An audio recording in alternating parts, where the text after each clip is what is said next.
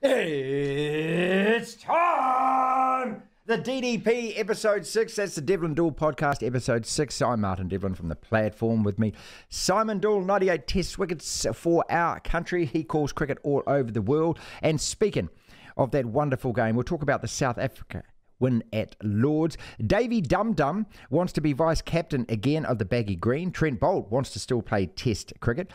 The Black Caps win in the West Indies, a one-day series for the first time in 30-odd years. I want to talk about Rashid Khan, the Afghani player who is just setting the 100 tournament alight. And Jimmy Anderson, the first fast bowler ever to make 600 test wickets. That anniversary was this week. We'll talk about Novak Djokovic being told no go US Open, and also the All Blacks Argentina. But first, Simon, welcome to the program. I was just wondering, you've obviously been spending a fair bit of time down Brentford, your new favourite club, because your old favourite club took its pants off at Old Trafford. I was wondering how long. I sort of thought we might be second or third topic in, but no, I'm pleased you started with it. Well played, congratulations. We do not have a midfield. And, the messages that went backwards and forwards between yourself and I was worried. After everything I said, I was actually genuinely worried that this was going to come back and bite me and it's bitten me on both cheeks, yes. And they are still hurting. Look, what has the reaction just quickly been in England to it? I know it's only one result, but it's such a major game and there is so much build-up and there is so much post-match talk about it. It's a great result. I mean, it's a great result for United fans, for, I think for the football, you can kind of see, look, Arsenal have been very good. There's a lot of talk about Arsenal. Obviously, someone's got to compete with City. And at the moment, you would think that Liverpool and United are probably not going to do that the way they both played or both started the season. Liverpool in particular, they've been so competitive the last 2 years, but it was pretty awful. Yeah, you were ordinary. United weren't at their best. And the midfield, our midfield was just atrocious. So they need someone at least to compete with City, and maybe this year it's Arsenal's turn. Who knows? Leeds United have got off to a great start as well, but I can't see them competing at the back end. But the talk's been great. I mean, the one disappointing thing, mate, I get your thoughts on it actually. The Ronaldo snubbing of Jamie Carragher. I wasn't sure about that, and I wasn't sure how to take that. He walked over from the sideline to the Sky sort of pundits and shook hands with, was it not Scholes, with Gary Neville. Ryan Giggs. Yeah, Giggs. And with Gary Neville, and then just completely blanked Jamie Carragher. And I just thought, I put myself in that situation and thought, if I'm playing for another team and there is an absolute, a legend of the opposition there, I'm not going to snub him. I'm not going to do that. And I know, we're pundits. We get paid to have an opinion. And if Ronaldo doesn't like his opinion, that's okay. But there's no need to do what he did. Yeah, no, I'm totally with you as well. Look, I just think it's, I don't know. I mean, maybe it's the one benefit about getting older like we are that, you just care less about that kind of crap, don't you? Like, I mean, unless somebody's really done you wrong. I've made peace with a lot of people that I've criticised over the years, and every single one of them, bar none. Look, I get on really well with Justin Marshall. Marshy's on our program every week. He's fantastic. He's the best rugby correspondent in New Zealand, and he didn't talk to me for about 5 years. And I remember when we finally hooked up again, he said, Devs, I said, what a dick. He said, I have been over those years. I said, dude, it doesn't matter. Let's get on with it from here. And you kind of think with Cristiano, with everything that you've done, is Jamie Carragher really that important or unimportant to you? In front of all of those fans, well, that's it. Here's your example to your own children for a start, and then everyone else in the ground. Be gracious, mate. Come on. You've won everything. Yeah. You've done everything. And I think we all probably get a little bit better when we've stopped playing as well. And probably. There's a lot of players hate the media when they're playing or dislike the media when they're playing. They hate being criticised. And the one thing, and I think we've said this before on the podcast, Marty, none of it is ever personal. It's just an opinion, and it doesn't make you a bad person, a bad bloke, a bad woman. None of it ever does. It's just a personal. And Carragher's right. On your sporting ability. Yeah, Carragher's actually right. Look at what he's been saying about Cristiano. Look, I love Cristiano, mate. I won't have a bad word said about the guy. I mean, he was an absolute genius for us. But the fact is that this team at the moment, you know, when you look at the pace and the power up front for Marcus Rashford and Alanga and Martial coming on, it's a different side. Let us move on to the cricket, because I want to first touch base at Lord's. Brendan's, well, it's not his defeat as coach. I mean, let me rephrase that completely. But that South African performance, they dealt to them, mate, didn't they? Yeah, they did. And you know, there was a lot of talk about, the English haven't played any red ball cricket for 5 weeks and blah, blah, blah, blah. I read some numbers on Rabada, Ngidi and Nortje. Nortje hadn't played for 18 months. Rabada hadn't played for 6 months, and Ngidi hadn't played for 5 months. So they were talking about the English side being underdone, but they were absolutely, you know, they were bowled neck and crop, and they were well and truly pants down. But, you know, it's their first loss of the home summer. They were too good for New Zealand, obviously got there over India. They fought back really nicely in the first day of today's test match, the second test match. So they're going to have those blips if they continue to try and play that way. But it's just how they respond, how they bounce back from it. But, yeah, South Africa were outstanding. And Nadine Algar, he's just a tough bugger. I think we saw that in New Zealand. He is just a tough bugger. He demands everything out of that side, and for the most part, he gets it. Okay, what is more chance of happening, do you think? Trent Boult actually playing Test cricket for New Zealand and at an elongated period, not just a one-off test, or David Warner getting that vice-captaincy back that he wants from the baggy green? What do you think more chance of? More chance of Trent Boult playing a Test series in New Zealand at some stage, I think, when it sort of, you know, when the time's right, and possibly against Australia. You know, I think that's a chance of happening more so than David Warner getting any opportunity back in a leadership role in that Australian camp at the moment. Why is that? A couple of questions around this. One of them, the guy that I feel gutted for about, all through this has been Cameron Bancroft, who's just vanished. He's just disappeared. I mean, and he was the guy that was ordered out there to do it.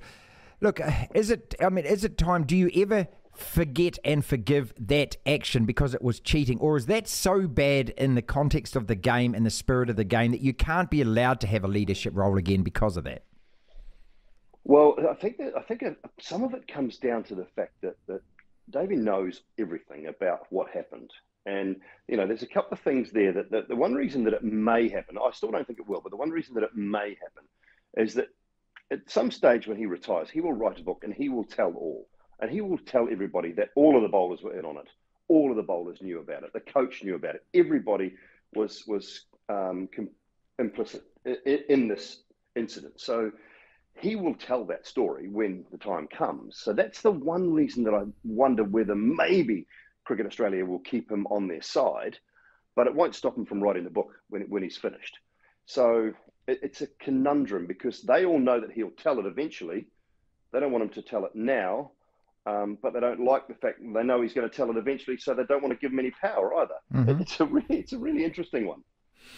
Rashid Khan, I mentioned him a little earlier. I wanted to talk about. I just love this guy, mate.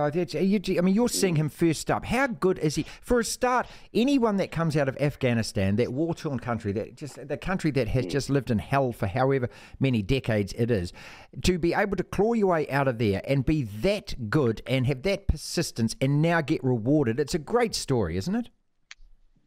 Yeah, it's a magnificent story. He is world-class. I mean, T20 cricket, there are not, I'm going to say he's probably up there with Sunil Narayan at his best, wow, as the best T20 bowler in the world. And it's not just in tournaments that are slightly under the IPL. I mean, his economy rate in the IPL, I think if I'm going rightly, is about 5.6 or 5.7. Yeah, so good. When you think T20 cricket, if you're bowling your overs for 24, 25 or under around about every time, on average, that is just exceptional.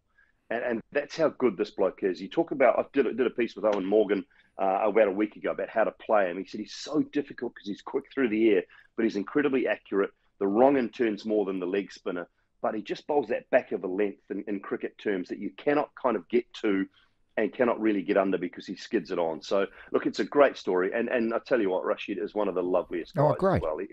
He's an absolute champion human being. He's always got a smile on his face. He'll always come for an interview, and he's a lovely, lovely human being to go with it. So, and he does everything he possibly can to sort of to talk about Afghanistan as well, and the troubles and what's happened there too. So yeah, it's a fantastic story. And they tell me he's got a younger brother. I mean, we've been talking about Rashid Khan for years. He's only 23. Yeah, that's amazing. Yeah. So he's 23. They tell me he's got a younger brother that's just as good. Do the crowds love him over there?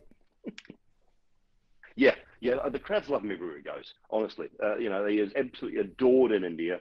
They love him everywhere he goes because he gives his time, and he's an entertainer. Jimmy Anderson, I think it's 6:58 he's got now. It might have changed overnight, of course. But, this week we were celebrating him becoming the first fast bowler to reach 600, a 19-year career, and a great average of 26, I think it was at the time, 26.4 or something like that. In his comments, we spoke last time on the podcast about, whether or not there will be any other fast bowlers ever that have that kind of longevity. Simon, I was looking down the list. Yes, he's got the most for a fast bowler, but you got Glenn McGraw straight after him. You got Courtney straight after him. Of course, you got Sir Richard. I mean, you've got other bowlers which you'd probably consider better bowlers. So, where do you stack and rack him in terms of the greatest ever fast men? Oh, look, I think he's got to be he's in the top 5 without doubt. He's in the top 5 of the greatest ever fast bowlers to play the game. Now, he gets extra points because of longevity. Now, this test match in England that's going on at the moment, day one has just finished. England bowled South Africa out for 150 odd, and they're 100 for 3. This is Jimmy's 100th test match at home. Wow. 100th test match in England, which is phenomenal in itself. He's played, I think it's his 174th in total. 661, he picked up 3 wickets today, so he's got 661 wickets now at an average of 26 and change. So just for longevity, he makes it into the top 5 comfortably. And then you put him in the category with Dale Steyn, with Wasim Akram, and with McGrath. I think they'd sort of be in my sort of top 4. And then your 5s sort of. I mean, you just don't know. I mean, you can throw any number of Marshalls and Garners and Ambroses and those sort of guys in there. You've got to throw Sir Richard in. Lily Hadley. Yeah. There's so many guys you can put in, but I think Jimmy comfortably has to be in the top 5 of all time. Just the amount of wickets, longevity, and how hard it is to do what he's done for so many years, and to continue to want to do it as well. I think that's a big thing as well for me. Well, Simon, you've had your knee redone and so forth. How the hell has he done it health-wise? That's what amazed me, because I mean, you're pounding pitches. I know the footwear's changed and all of that kind of stuff, and you stretch a lot more, and the nutrition's different and that. But your hips, your ankles, your knees, mate. I mean, that doesn't change, does it? No, it doesn't. No, and I mean the amount of deliveries he's bowled is just phenomenal. But the one thing that has been very good, I guess, from England's point of view, is that post 2015. He hasn't played any one-day international cricket at all. He has hardly played any domestic cricket, and he just basically gets himself ready for test matches. He doesn't play any T20, so he just gets himself ready for test matches. And England play on average about 8 or 9, maybe 10 test matches a year. So he's basically got 50 days a year where he's got to be up and ready to go. Now, he's missed a couple here and there, but it's just a matter of they make sure that he is ready and reary to go for test match cricket. But just to put this into context, I guess, Marty, and you talk about the bowling and the wear and tear. In test match cricket alone, he has bowled 37,275 deliveries. Now that's insane, mate. All right, final topic then. Exactly. And I don't know whether you agree with me or not. Look, I mean, I'm not going to rearrange United States immigration laws. I'm not Jacinda. I'm not going to go over there and tell them how to control guns. I'm not going to tell them that, we've solved the COVID problem. But I just, from a tennis point of view, I want Novak to play that US Open, and it's a real bummer that he won't be there. And then, of course, it brings into question, the greatest of all time and who's got the most Grand Slams and that. And so, he's getting older, and he's actually, he's missed 2 this year now. That's the Aussie, and But from a tennis point of view, would you like to see him there? Purely from a tennis point of view, yes, I would like to see him there. I don't know. Again, the politics is a funny one. I mean, I had to get vaccinated. I had to do that to be able to fly, to be able to do my job. Now, he's made that choice, and that choice is one that he has to live with. What I didn't like about the whole Australian setup, and what I agreed with there, was the fact that he blatantly lied on his form. He didn't lie. Remember, his people filled it out wrong because they've never filled those ones out before. Yeah, right. he knew, and he lied on his form, and he knew exactly what was going on. He tried to get away with it, and that's, that's on him. This one here is slightly different for me because the world has moved on. Let's be honest, the world has moved on. I mean, yes, you don't have to show your vaccination certificate hardly anywhere anymore. So the States is one of the few places where I think you still have to do it. I don't remember having to show mine too much travelling of late. Well, you went to Vegas. Did you? You had to prove your vaccine before you're in the country. I'm trying to think. Because that's what the rule is. Apparently, I must have. Yeah. Yeah, I must have. I must have had to prove my vaccination certificate, or I just upload it, I guess. And so that's the reason behind it. So look, it's one of those things. He knows the rules, and if he wants the Grand Slams, well, he'll go and get a false vaccination certificate done, like he falsified the one in Australia. All right, finally then. So that result at Old Trafford, does it still burn? Does it still hurt? Because it should, mate!